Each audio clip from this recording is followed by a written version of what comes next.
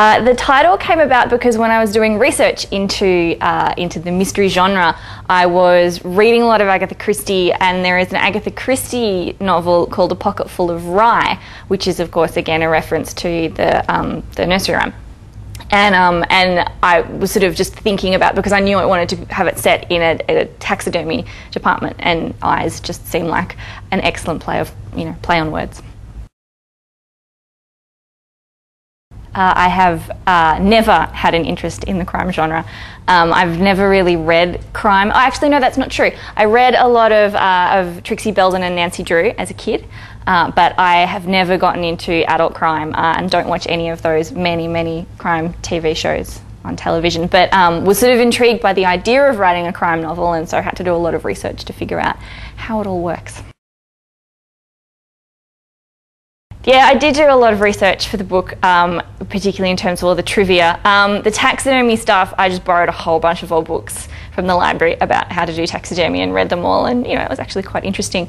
I have a friend who works at Melbourne Museum, and I went on a behind-the-scenes tour there, and quite a lot of the little stories that I put in there were things that really happen at Melbourne Museum, and the way that they prepare, the hides and the salts and the koala. The koala was actually, I did meet an inside-out koala when I went to Melbourne Museum, and lots of those sort of little bits and stories and the description of behind the scenes in a museum came from that. And then the internet is an amazing source of really random trivia about animals. And once you get started and you start telling people about, oh, did you know this thing about toads? A lot of people will go, oh, have you heard this thing about this? And I also went to a very small natural history museum in England, and I can't even remember the name of it. But it was tiny, and it was the personal collection of an old anatomist, and it was a very strange and eccentric collection, and that's what I based Cranston's collection on, and a lot of things like the jar full of mole paws, that really came from that place, and lots of other strange things.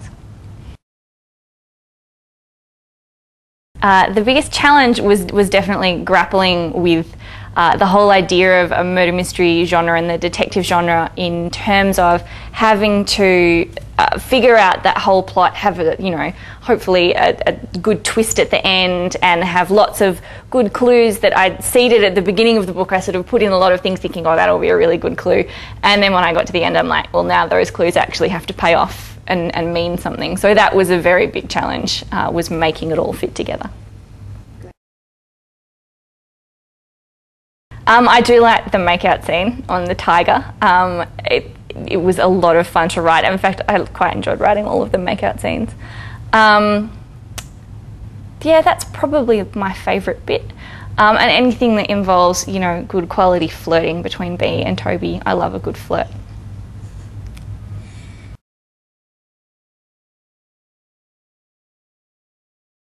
I started writing pretty much as soon as I could hold a pencil, because I always loved reading so much.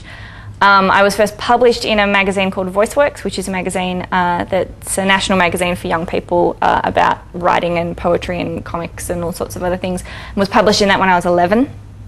And then in terms of publishing real books, I was working at the State Library of Victoria and working with a lot of publishers, and I guess I just met a lot of people and started writing a lot of reviews and articles and things through there, and then it just sort of turned into writing one day when someone rang me up and asked if I'd like to try writing a book. In terms of advice for young writers, I think that reading is probably the best piece of advice. Read as much and as often as possible, and if you're afraid that what you're reading is going to affect what you write, then you're not reading enough. Other advice, try and get published, but not books published, like little things, like enter in competitions. Voiceworks magazine, again, is a really great way for young people to get publishing experience. Pay attention when people criticise your work, and don't be too precious about it, because people do generally want to make your writing better, and if you can take on board their feedback, then it will make you a better writer. What's my other advice? Stay away from adverbs unless totally necessary. I'm currently working on a novel called Love Shy, which will be out next year, I think. And it is about a girl who called Penny, who wants to be a journalist. She wants to be an investigative journalist, and she feels like her school newspaper isn't really offering her enough hardcore journalism opportunities. But she discovers that there's a boy at her school, and she doesn't quite know which boy, but she reads an email and figures out that there's a boy at her school who is love shy, which is sort of a weird psychological condition where boys are really afraid of girls, where they're very so shy that girls actually frighten them. And so Penny becomes determined to not only find this boy, but to fix him and turn it into this, journalistic extravaganza of excellence. And of course, everything goes horribly, horribly wrong.